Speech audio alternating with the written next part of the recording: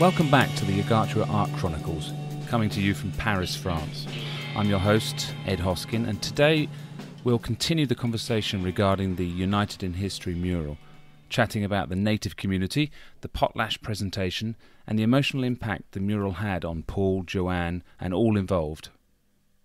It's quite incredible to be 2,500 people as a Yes, that's a tiny village, it's peanuts. It's amazing and, that they and as they say, growing, which they will, and that's what I always loved.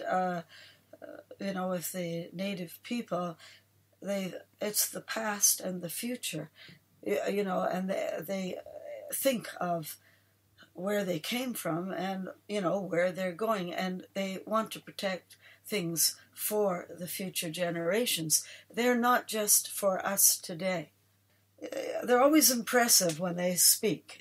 There's some sort of power there. They don't speak loud. It's always monotone. That's right. There's no yelling. Yeah. And I don't know what they do when they're in their own homes, but they definitely don't yell in public. It's sort of like the words... we'd have to think... Soft-spoken. Soft-spoken. We did that with Leonard. Leonard George, who was... Chief Leonard George. Leonard George. He was very soft-spoken. Oh, wonderful, yeah. And Paul always talking so fast and opposite. loud. And I'd have to say, hey, Leonard's Let speaking. Leonard speak. Let Leonard speak. He used to say all the time.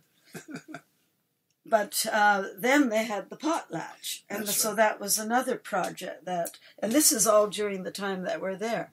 So we were there just under a month.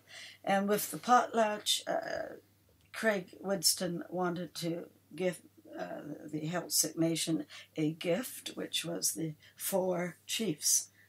So I had to paint the 4 chiefs again, individually on canvas, so that they could be presented to them at the potlatch. Wow. Which they did, and they have a video of it. There is one video of that. They carry the paintings around the room, and then they get put on easels, and behind the easels are the family members of that particular chief.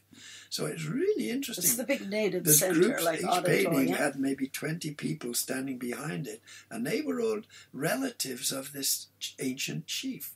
So they did this in a very special way with music and drum beating really in the background.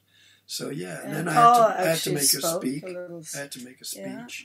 And I can see it online. I can see it. You can see it on YouTube for anyone's interested. There's your smiley face giving a little speech, and it looks great, colourful and fantastic. I suggest anyone have a look at that. And the 4 easels, and I can just see the portraits going up. Yeah, it's fantastic. It's worth a look, that video. It's only a quarter of an hour long, and I'm sure there's some good speeches in there. I don't know whether you've done anything similar, but that must have been some sort of highlight of your career, which must have been. I'm trying to think with the other murals. You hadn't done the similar sort of presentation. It must have been quite an emotional and for someone who's as we've said, works with your indigenous roots and stuff like that, to be in an indigenous sort of ceremony, painting portraits of other indigenous people from the opposite side of the world must have been is quite a. Well, it was more of it definitely was well, it was personal as well. I mean, the fact that we had to fly there in a plane 300 miles north to this little island. I mean, it was like going into the middle of nowhere to do a big mural, and then meeting all the members of the band, really. the Celtic people, and the personal connections, being invited to their homes, meeting them.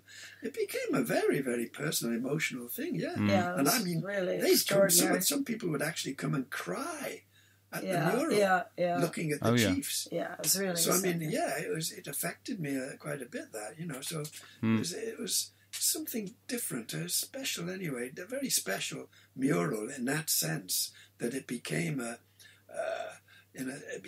very, I guess, community-based feeling. Everybody working together to do this painting and getting help from everybody with the photographs, with their input, their input about. It was together. I got to hear stories about these chiefs as well. Yeah. there was a couple of older, very old people in the band who actually probably knew these chiefs when they were little, and they tell me all about these and what they used to do, and oh my gosh, yeah, I felt like I knew them in the end, after sitting painting them for weeks on end, True. It must have been. It's just a proper connection between you and yes, them, it's only. It doesn't happen very often. That it's sort of, I never never know that much about some of the faces that I'm doing, except just the basics. You just know a little bit about the history, but you don't know people who knew them, and you don't meet people who knew them and talked about them, and yeah, it was definitely a connection. And they also, as they said, it was Paul's openness to their culture, and we want to learn and hear. What they went through, the history, and rather than I've grown up listening in the Basque Country to all the problems and all the suffering and all with their ancestors. Oh my God, my uncles who were some of them were in prison, and some during the Civil War, and the fact that my father couldn't come back to the country, or he would have been shot as a deserter because he didn't want to come back to fight for Franco against his own people. So he was a political refugee for many years till he became a British subject and was able to go back to the Basque Country. So the similarities were amazing, actually. Listening to the stories that they told me about their children being taken away and put into the government schools, and they were treated really roughly. Yeah, and these portraits, were they done after you'd finished, or again was that during? Yes. No, he commissioned them before. I guess you got. Really? Well, you must have. Wow, the video is May 21st. I think that's... Yes, that's right. Right in the middle of doing it, or even before. I mean, that's right at the start, isn't it? Right. That's May 21st, I guess I did do it before. Yeah.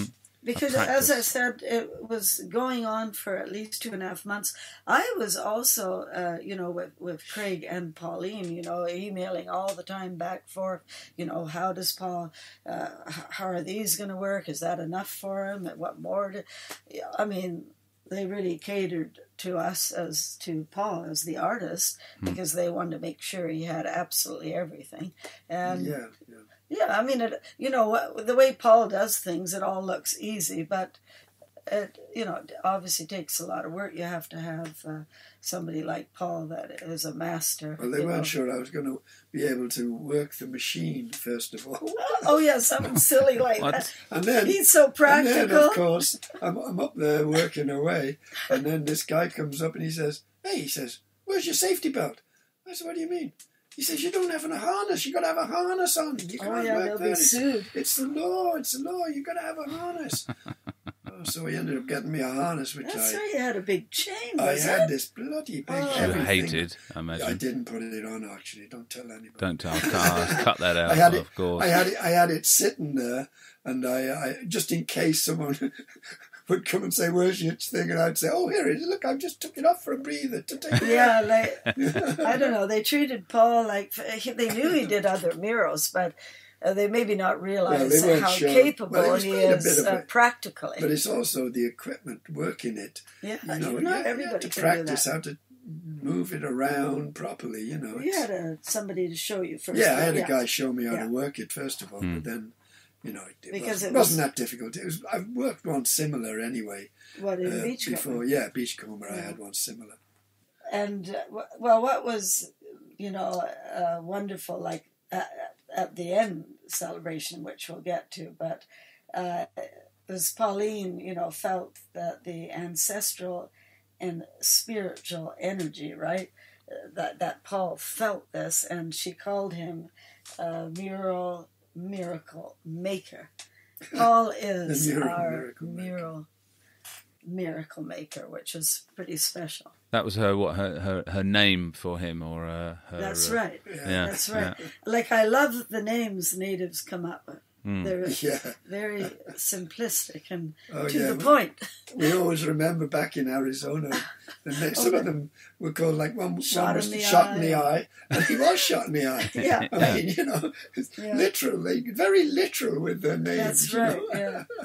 And she was called, and her name is Pauline Hillistis Waterfall. What Waterfall. does Hillistis mean? Waterfall, or what is? I'm not sure. No, I looked that up, and it was it's somewhere. But the idea is, Hillistis is her Celtic name, right? And she is one that starts on her path and never ends. Deviates. Like she continues. She never ends. That's right. Relentless. Well, she works at it, which she is a worker at all projects. You know, she was from beginning to end. Very serious when we talked about what I was going to do. I mean, she was she devoted. She wanted to make sure that what I was going to do was going to be compatible with the Celtic nations' philosophies and everything. You know. And I believe it's her grandmother in there as well. Her grandmother's in it. That's right. Yeah. The one older woman's face. Yeah. That's right. I should have pointed all those out before, but because it will be on our site. Yeah, there's two or three or four women there, and it's the elder one. The elder one on the right hand side. Yeah. Okay. And so we, of course, through Pauline as well, got to hear all the stories. You know of. You know, their great grandparents. You know, they seem to know everything about.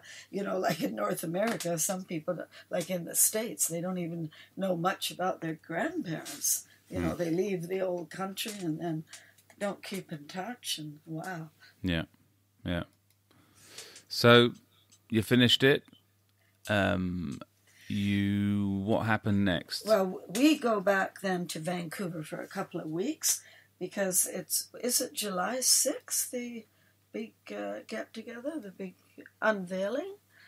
I think they had was a big July unveiling, 6th. so they had to fly us. July 6th. Fly us out again to the island. Well, then, we took, they paid for everything, but we took the commercial plane going and coming back for a couple of weeks. Then Greg has his own plane, and so I think it takes about 30-odd people with his family, and because they were doing the special for the natives that were in the forces for the Second World War. That's right. And they had invited all those officials. That's right. With the Air Force people and, the native young carver did a special carving for that. And that was the very first ceremony. It was about 500 people, I think. That's right.